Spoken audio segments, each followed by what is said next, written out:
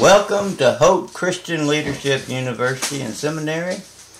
We're on the course Divine School of Healing. This will be session number 3, Healing and Impartation with Randy Clark, part 1. We'll do part 2 in the morning. A university training up today's generation for church leadership tomorrow. Boy, we can certainly use that, huh?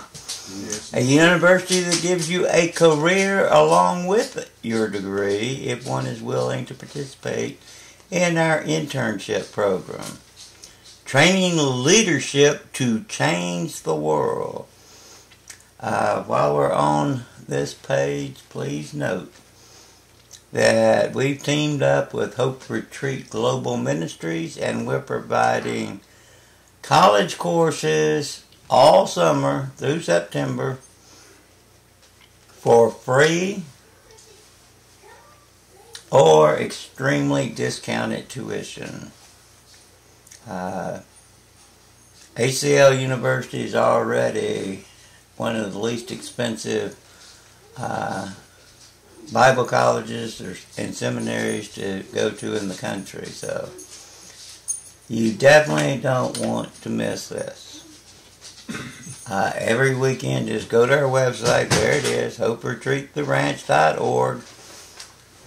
The university phone is 757-636-8163. I am Professor Dr. Randall Maxwell, and we are definitely a move of the Holy Spirit of the living God.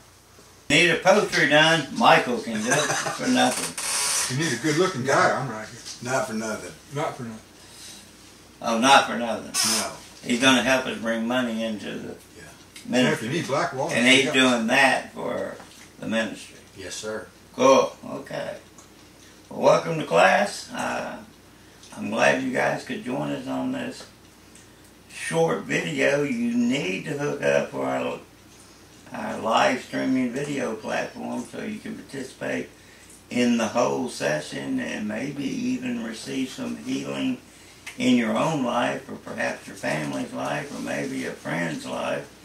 We're living in a broken, hurting world that definitely needs some Excuse me. We're going to jump right in. I think we're going to start with a little praise and worship, and then we're going to go in and hear Randy Clark. So let's jump right on it. Well, listen, we're thrilled you're here. This event is very special to us for a whole bunch of reasons.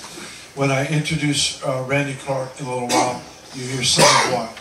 But the Lord has given such a breakthrough for us as a church family because of these kinds of events.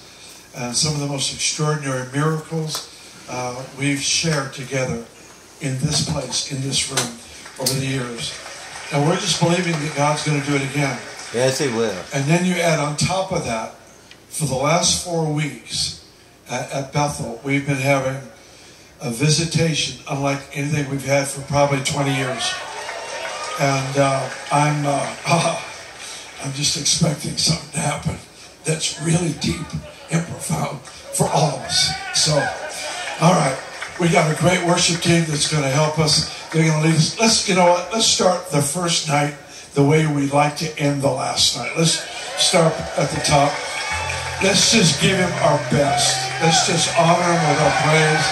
Celebrate His goodness. Amen.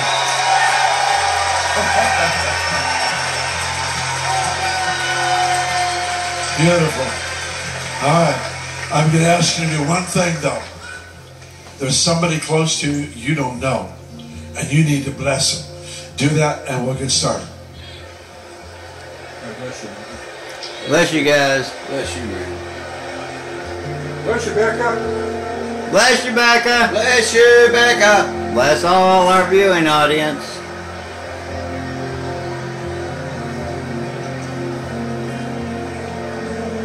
Everybody in cyberspace.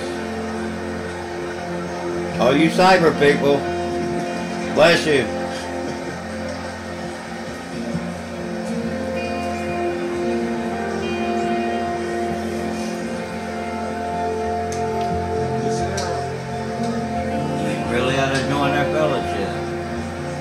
least through a live streaming video platform. Seriously, you don't want to miss a minute of healing.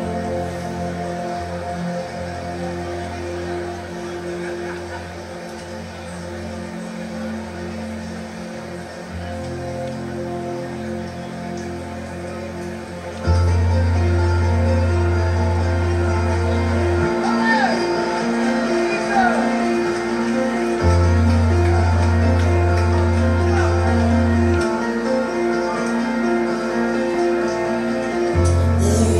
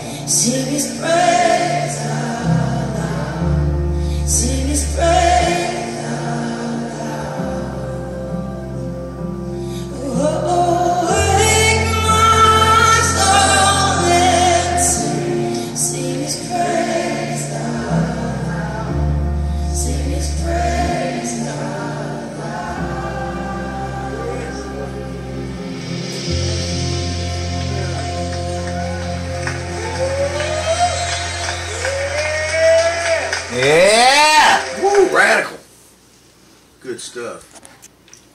We're going to jump right into the school now. Ready, class? Ready!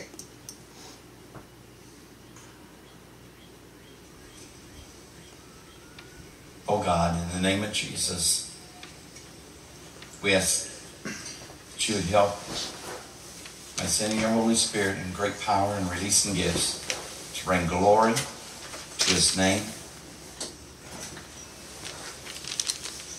And we thank you for what you're going to do in advance. Thank you for all the healings that's going to take place. Thank you, Father. And we give you glory. In Jesus' name. Amen. Amen. Tonight I want to speak to you on the subject of the ways of God pertaining to healing. It's just very briefly, I'm going to just enumerate 8 different ways that God heals. Some of those we will see Him do tonight.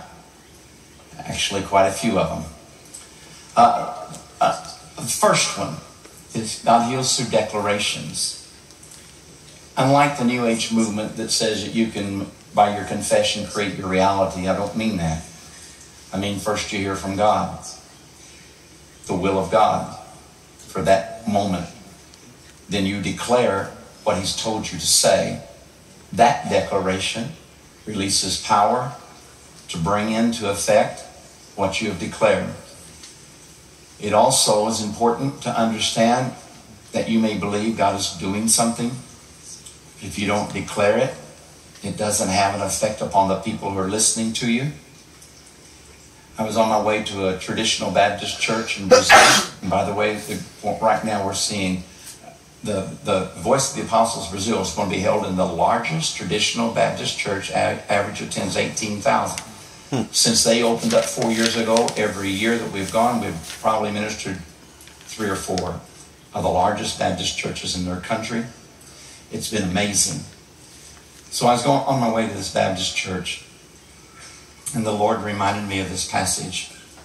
And I looked it up, and it was like when I read it, it was 2 Corinthians chapter 4 and verse 13. As it is written, we believe, therefore we have spoken. And in that same spirit of faith, we too believe, and therefore we speak. Like the Holy Spirit said, if you believe I'm going to do something, but you don't say it, you do not bring the people into your level of expectation. But by declaring what you believe I'm going to do, it shifts the atmosphere. And I began to try that, to begin to say what I thought God was going to do, something I'd never done before. And I saw a huge change in what we saw happen and in the atmosphere of faith. So, sometime after that, and having watched God be faithful, I carded. It happened here in this church. First time I came, we were seeing 3% of the numbers of healings to the number of people is a 3% ratio. And I don't have time to go into it, nor do I have the voice to do it. But the Lord told me to ask for more according to the measure of faith that I had. We already had probably 7% ratio of healings to people there already. Normally, it's 3%. So we're already doing great. The Lord says, you're limiting me because you've been blaming me for the lack you're seeing. You've been blaming me and you've been blaming my sovereignty. And I want to prove to you that I want to do more, because normally at this point in the service, you'd have 15 people healed by word of knowledge. And then it'd be 15 more because it's about 50-50 at the end of the service after the laying on of hands. But we weren't at 15, we were at 25. It's already more. And the Lord spoke in my heart. Don't blame me. What's really been limiting is what you've been expecting.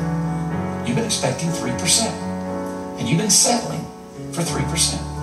And you've been happy for 3%. Ask me for more. You remember this, Bill? I remember it too. It changed my life. So I told the crowd what I just told you. And we asked for 25. Normally it would have been, that'd be half and then be 25 more at the end. We asked for 25. We got 57. We asked for 75. We prayed and counted, had 75 total. And we asked for 100, which is over 3 times what we normally have at the end of the meeting. And we usually see as many people get healed at the end of the meeting through laying on of hands as through words of knowledge. We asked for 100, and we had 137. And there had been no laying on of hands yet. I never, from that night, I never saw the percentage go down to 3% again. And for years, it stayed 10%. Until about a year ago, maybe 18 months ago. And now, almost everywhere we go, around the world, it's 20%. God expects us to grow in our faith and in our understanding of the way. So I want to make a declaration. I think there's around 1,750 people here right now is what somebody gave me an estimate. If that's true, 10% would be 175, but we're going to go ask for 20% and just say, I want to declare, I'm not going to ask, I'm going to declare that I believe with all my heart, before tonight's over, if we have a so-so meeting, we'll have 375 healings.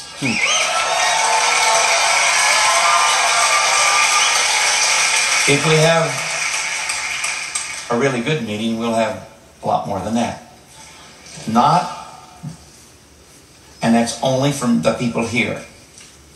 Which means there'll be a lot more than that watching on the streaming. There'll be a lot of people get there, healed. They won't be included. I'd love it if they'd give us a report. But I'm just talking about the ones in this meeting. But I also want to say, that doesn't mean he's not going to heal you who are watching him on live stream. I just don't know how many of you are watching, so I can't tell how many healings to expect. Second way God heals a way is through worship. Bill was with me the first time I ever did this. The second time was in Brazil. The first time was Dominican Republic. I spent 45 minutes explaining words of knowledge, praying words of knowledge, and we had about 200 people get healed. But I didn't preach that night because there wasn't time. The next day, the Lord said, here's a message. I want you to preach it. You can't skip the message. Something, okay, but public transportation ends at a certain time. And once it ends, man, most of the crowd leaves. How am I going to be able to go for healing and preach a message in 2 languages? I only knew one of them. And then have time to minister healing. And I remembered something the Lord had spoken to me many years before.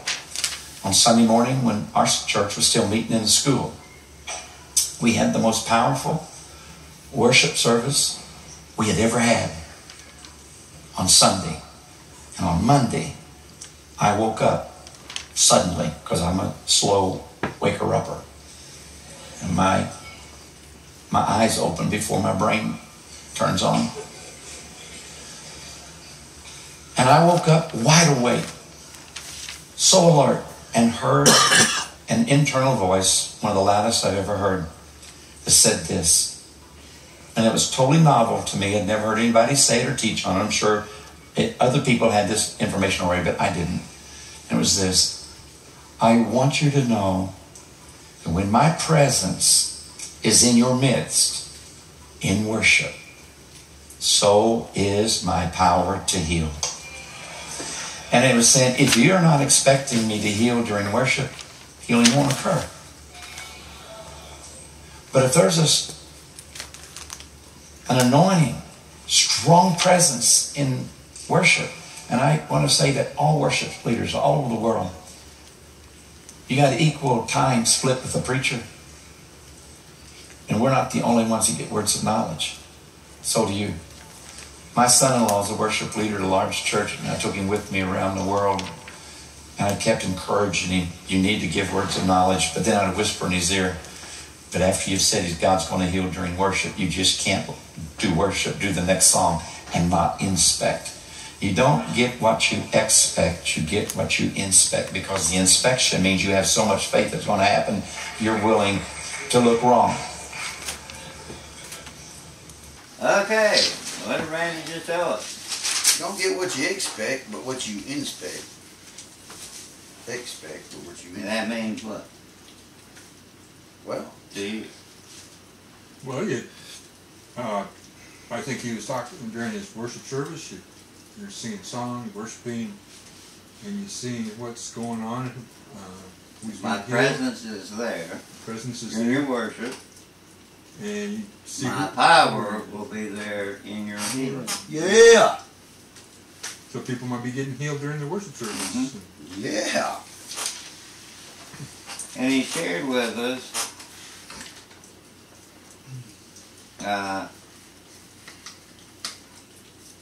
about his trip to Brazil. God declares healing. First, you must hear from God. Does God want to heal and bring Yes. healing? Yes. Who does that bring glory to? Him. Yeah. These are Baptist churches in Brazil. But I told him, if you believe I am going to do something, you must first declare it and ask for more according to your faith. Yeah.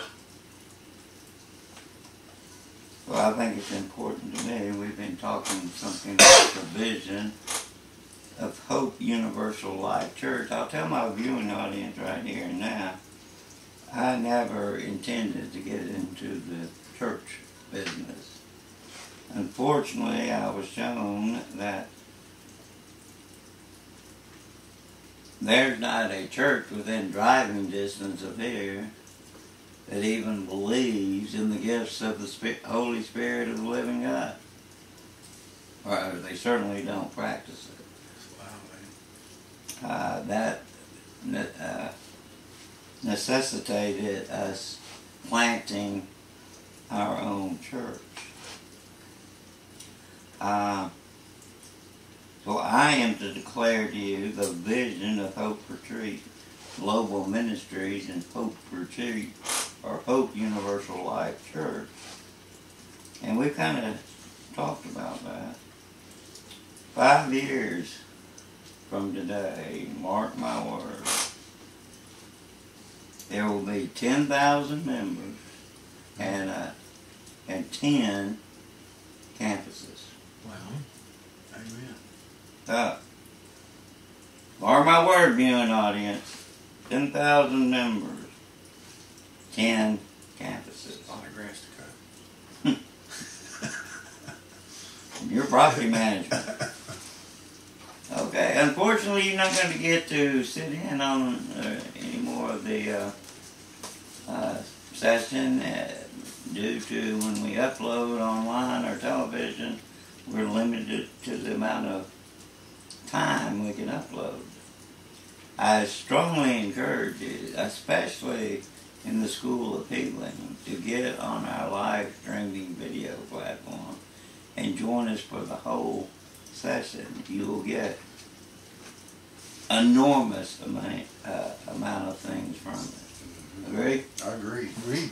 Okay. I'll come. A few things I wanted to mention here right now, especially for you, my viewing audience on this videotape in cyberspace or television. Again, I hate it for you that you're missing the whole thing. Just give us a call at the university at 757-636-8163 and get on our live streaming video platform. But what we were just talking about here in the lecture is healing coming to you who may be watching this even short video. What did he say about that? I like when he said change the way you think. Change the way you think about it. Yeah, change the way you think about it. There's people been trying to get healed for hundreds and hundreds of times and been prayed over. Change the way of your thinking. Yeah. He mentions Matthew 4:17. Matthew 4:17. From that time on, Jesus began to preach. This is after he's baptized by John the Baptist. Yep. Repent, for the kingdom of heaven has come near. Part of perhaps you need to change your thinking, not realizing Jesus came to establish his kingdom when he was here on earth as it is in heaven. That's the spiritual realm we talk about quite frequently. It's the spiritual realm controls the physical realm we live in. But we can live out of the kingdom of God. Many people don't receive healing because they got stinking thinking. But if they truly believed it in the kingdom of God, that spiritual realm will come open and they will be healed. Simple as that. Yeah. So if you're viewing this video, you can receive a healing right now. Are you sick? Do you have coronavirus? Do you have ailments in your joints and bones? Do you have a mental illness? Do you have an addiction? I'm claiming healing over you right now. By his stripes, you are healed, but you must believe that. Many do not receive healings due to a lack of knowledge. And I forget, what was that scripture he mentioned? Oh, it's in Exodus. Exodus. Sorry, I think it was, let's see here, Exodus 33. Okay. It It says, show me your ways that I might know you. We don't ask God to show us his ways so we can see healings and for people to think that we're some mystical healer. As well, I give any healings that comes to me, give God the glory, because it might have come through me, but it is God who provides the healing. In our recovery branch, when someone sits in here for their first interview on intake, I say, my job is to simply introduce you to a very real, a very intimate, eternal love relationship with the person of Jesus Christ. Amen. He is the one that's going to heal you. Once I've done that, my job's over. I'm just here now as a sounding board. Is it sounding gone? Just hear you. No, he's not gone. He's got lots of You're work. aggravated. Sounding Well, gone. both of you guys have been there for a while. I'm now kind of y'all's sounding board. And Michael, he gets out of line every now and then. And I have to get on him, I love him to death. but it's the sounding board falling on top of his head. Gone. Gone. But claim healing tonight. Believe in healing tonight. Amen.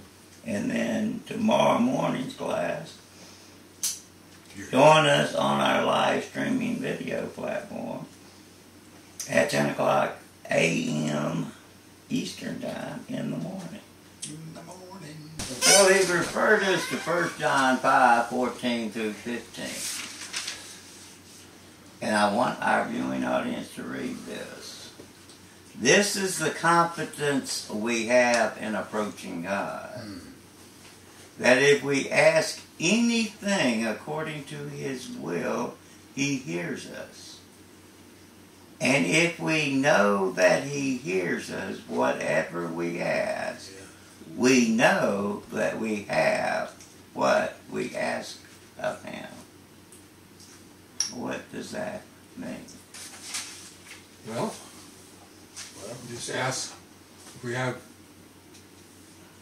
faith that He's going to answer all our prayers. We just ask for it. I think He already knows we're going to ask Him before we ask Him. So Oh, well, you know, but we still have to ask. We have to work on faith. Well, he already knows what's in No, you. I ain't talking about the whole predestiny thing. I'm just saying that from what the Scripture says He wants to to me. make sure you believe what you're Yeah, asking. that's what I'm trying to say in reverse. Like, you know, He wants to make sure that I believe in it fully. Yeah. As he wants you to believe in what you're asking. And where we've gotten off track, according to Randy, and I believe it with all my heart, healing to become a normality in the church in America today. What causes so many non-healings? According to Randy, he says it's bad practices and bad teaching. Yeah. It's back to, we work heavily in addictions and mental illness here at the ranch, at our recovery ranch. And I do not know why in the world most churches, even right here around the ranch, will send their broken people to the mental health industry for healing when they should have the answer themselves. Bad practices and bad teaching. That's why I pride myself, ourselves, in our university, is taking this generation and making leaders for the church of tomorrow. You've been here the longest, right? Yeah. And you've been here since right after Thanksgiving. Before December. Already, I promise you, you have better theology, better practice, better knowledge than the average pastor of all these churches around it. Yeah. Yeah, and you know what? It just hit me like, I've heard you say it many times talking about the mental health industry. And you know, I don't know why it just all of a sudden hit me. Why these churches don't heal them themselves. They don't believe in heaven. Why they would send them to some place that would give them medications that turn them into zombies. When I only got Well, you want to know the answer to that? money. The church is becoming, it's being conformed to the world Oh, yeah. instead of transforming the world. It's all Yes. about money. Right. The mental health industry actually pays them a finder's fee for everyone they send them. The mental health industry came up with this idea years ago. We need an office in every community. But that would be cost prohibitive. But there's a church already in every community. It's like pimping souls out. Let's teach them our way, and they will choke on the bait. The bait is money. It's like Stalin's statement after World War II. We shall appeal to the capitalist nations to rebuild us. Which we did. And then we're going to start pushing all top types of moral destruction on them. That's what Stalin he pushed it on. What was it, Roosevelt? It was Teddy Roosevelt, wasn't it? Yeah. No, it was Franklin. Right? Yeah, Franklin D. Frank what? Franklin Roosevelt. Yeah, that's what I said, No, Roosevelt. you said Teddy Roosevelt. Oh, well, They're cousins. Anyway, They're Franklin. all right. They're cousins. They're in the same family. He said Roosevelt. That's what, I mean, he was acting like he was all, Stalin was all friendly and all that, when really he was ruthless and he was appealing to the capitalists. Stalin was the head of the whole Communist Party. Yeah. And they still have one goal, and that's to rule the world. Yeah, he was more ruthless than Hitler, probably. Well, let's look at history. Well, He said, we will destroy their moral fiber. That's when nudie magazines and drugs and all that shit entered our society.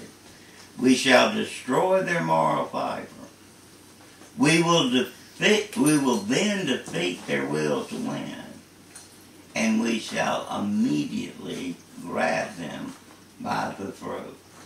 It kind of makes you wonder if some of the politicians today are doing the same thing. Well, they are. I mean, They are. Just, yeah. It's just like China. I mean, everybody wanted China, you know. We went over there, tried to play China against Russia.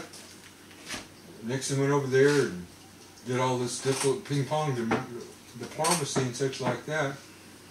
And gave them favorite nation stuff and trade with them. And It all boils down to the Illuminati. oh, yeah. And when the Illuminati goes into power, what happens? New World Order. What New World Order? And the head of the New World Order. It's got to go through the UN, surely. No, it's Satan. Yeah, UN's Well, I mean, I'm just saying. UN just a pawn in the thing. Well, that's the whole United Nations. yeah, well, they don't. They're just a pawn. Like, Yeah, they don't do anything. You just sit there and have coffee and talk about the world. It all boils down. They need a Bible verse. The Antichrist will rule the one world order. And either the rapture happens just before, which hopefully, yes, and then the years of tribulation. But if you can't be saved and believe before the Antichrist takes over, you're going to have a huge problem believing afterwards. well, it's not going to be impossible, though, right? With God, nothing is impossible. Because there's going to be a lot of people who are not going to take the part to the beast. I'm not going to take it. I ain't taking it. Well, I mean, during the tribulation period, if we get raptured before the tribulation. Well, yeah. Well, then they'd just be killed Yeah. and their sin and go to hell, right? Well, some people, I think, God's grace is still going to, there's still going to be people saved. I will guarantee you this.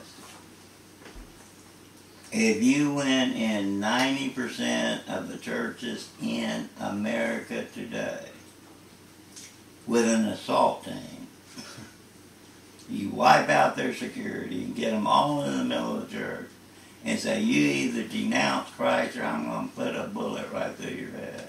90% of them will denounce any kind of faith in Christ. Your wife's head or your children's head. But there's good news. Here's the good news. God is stepping in. I believe He's revealed this to me. This is called Rhema knowledge, which is revelation knowledge. We're at the beginning of what very realistically could be the last great world revival. Sorry, it's here. It's in the making. But we have to build up leadership that knows the ways of God, that knows God intimately, that believe in healing, that believe in prophecy, that teach it. The average church in America today don't even believe in the gifts of the Spirit.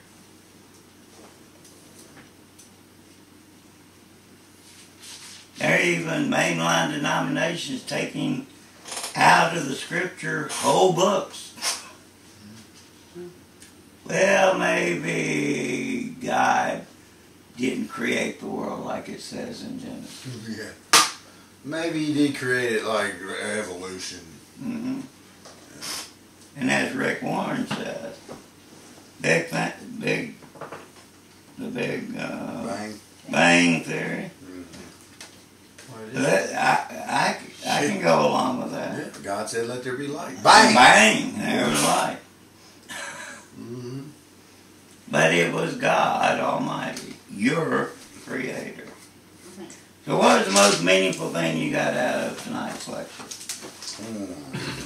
That's good. Yeah, well, it's, I already know how I'm going to look. Well, go ahead and share that. I like to change the way you think because that really hit me. That you got to stop having this thinking that you can't actually be healed or heal somebody, and reaching inside the kingdom of God and pulling that out and pulling that inside you. And if you change that way of thinking, Haven't gonna I been happen. telling you since you've been here? You've got to change your thinking. yeah. I'm sure you heard that first week you were here. Well, I ain't stopped. But yeah. Yeah, I thought communion was that, is mention on communion, you know, you're taking that, never realized. We take communion much too lightly, don't we? Yeah. We should take at least, first Sunday every month? Yeah. In fact, I made a note to check with Universal Life Churches and get some communion elements. There's healing through taking communion. It is the blood and body of Christ. Now, the Catholics really believe that. Yeah. Well, they kind of, I mean, there's a lot of Baptists do it too. yeah, First Sunday. every Sunday. But I mean, even the first century church did it every time they met. The what? The first church did Yes. it every time they met. Yes. Because then they got into trouble. The Corinthians got a little bit problems with it because they would get drunk on the wine Right. and overeat. Well, you said that one guy died in 1948. What was it? He took communion every day. Yeah. Yeah. Okay, well, wish you were here. Hope you join us on our live streaming video platform in the morning In the morning. so you can experience healing. You can experience healing right now if you claim it. Amen. Don't ever forget that, because you have been prophesied over. Were there any special prophetic words given over certain people tonight? David had First of all, you got to believe in miracles. No, I got over that healing service there. I was having my shoulder. I fell on about 3 or 4 or 5 years ago. I slipped on some ice and I ran it on the shoulder here. Feel better? It's been kind of really like I broke a whole bunch of things. The doctor said it was all right, but it's always been bothering me. It still bothers me a little bit, but I've been praying about it. Seems like I'm Feels better than that. Yeah, after I get healed, praying about it. I wasn't raising my hand. I was just. What do we think about the when That's they first started doing healings? First of all, the beginning of the session, he claimed 375 healings. Yeah. Yeah. And in the, so And that was out of about, what, 1,400 right, people? Yeah. he's claiming now 20% Yeah, 20%. healing. Yeah, he really got. I guess he got chastised by God about And it. after the worship, there were 64 healings. Yeah. And after, through his word, there were 11 healings. And we're just on part one of this thing's up. I'd say it'd be a lot by the time it ends up. This is a great study to get a part of if you or someone you know closely needs a healing of some type. I know there's hurting people in the world watching this videotape. Don't listen to Satan. It's speaking in your ears right now saying, oh, that's a bunch of shit. You don't believe that. Believe it. It's your turn. Would you stand? I believe in miracles. I believe in healing. I believe I believe in him. I believe in you. I believe it's going to happen It's going to happen. as you sing. Thank you. The moment you're 80%, start waving your hands. I'm already at 80%. I'm already 80%. Oh yeah.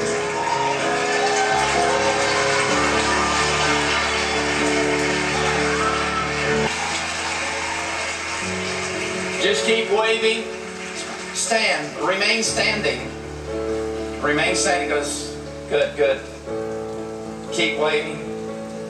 I'm going to pray something. I feel like the Lord's saying a prayer. Pray. And I want you to know. And I think there's a guy here who was with me. Were you in the house when we had the 9,000 out of 10,000 get healed?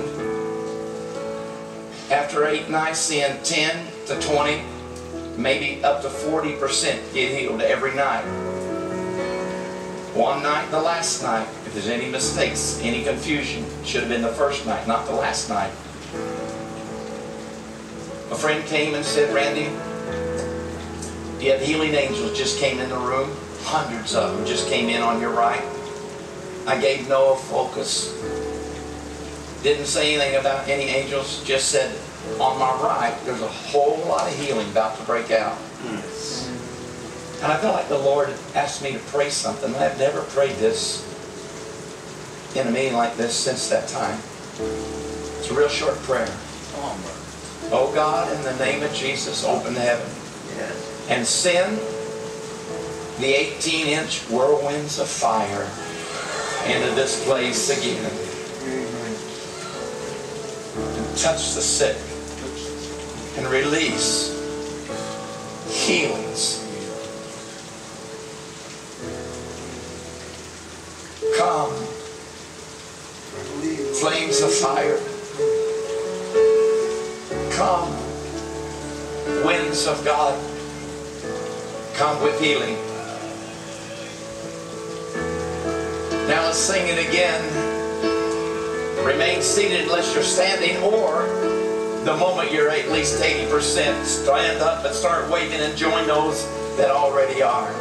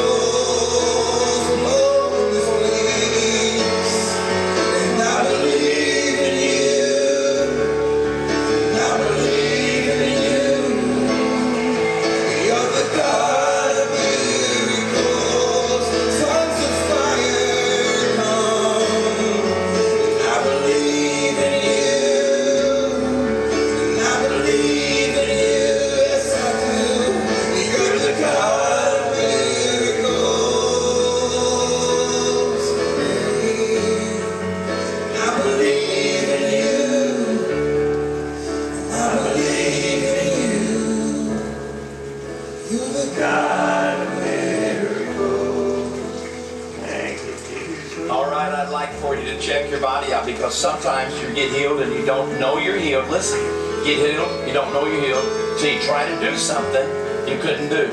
So everybody, try to do something you can't do. If you realize, oh my gosh, I've been healed, but I didn't know it because I didn't feel anything. When you are, stand up and wave both hands over your head. We're going to take 30 seconds to let you check things out.